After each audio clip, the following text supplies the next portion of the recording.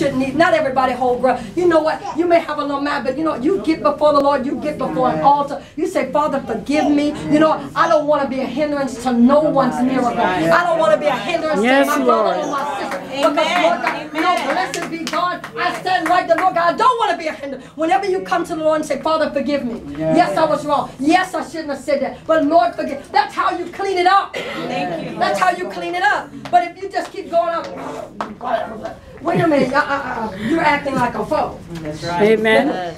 And that's not a good person. That's an enemy. That's somebody that may come up against you.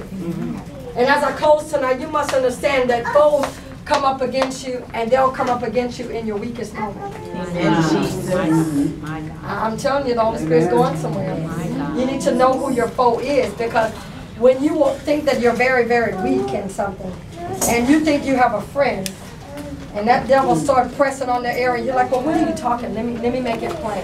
You're going through something. And all of a sudden they start bringing up all the stuff that you're going through against you. That's not a friend. Oh, but I was there for you. Yeah, you heard my issue, but it was for you to keep my issue. Amen. If you heard my issue and said my issue, I'm changing partners because Amen. I realize you are Pastor. on the foe side. Because if you heard my issue, you prayed for me, and we can still be good, then you on the friend side. But you heard my issue, you talked about my issue, you talked about me and my issue. You're on the foe side because you're going to use those things up against me. Amen. Hallelujah. And what I've done, it should be underneath the blood. Am I right? Amen. Amen. All of my, I don't know about you, but I've done some things I shouldn't have done. Am I? Amen.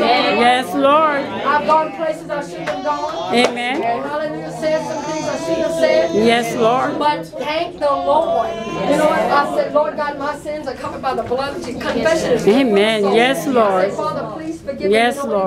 He said, I remember your sins no more. As far as the east is to the west. He said, what you keep telling? I don't even know what you get. What? To love that about your dad. He doesn't even remember it anymore. I'm telling you that, people of God, as I close tonight. Yes, Lord. Know your foe. In the name of Jesus. Don't get caught in the enemy's camp or the enemy's trap.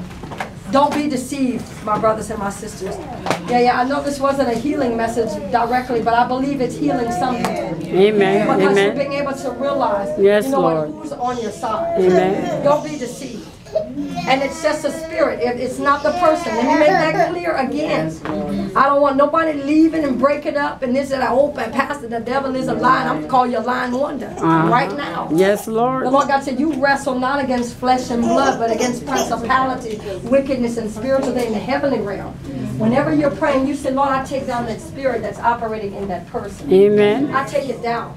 Because that used to be my friend, but now they turn out to be my foe. And Lord God, I pull it down in the name of Jesus. And as I close, did not David say in the book of Psalms, he said, wasn't it you that we used to pray in the counsel of the Lord together? We used to walk together, but now it is you that is up against me. My God. That's chapter and verse from the book of Psalms. Amen. So if it's happened then, it does happen now. Amen. Amen. Hallelujah. Father God, as I seal this word, Lord God, tonight, over your sons and your daughters, and Lord God, we're going to recognize. Lord God, open up our eyes to see what we need to see.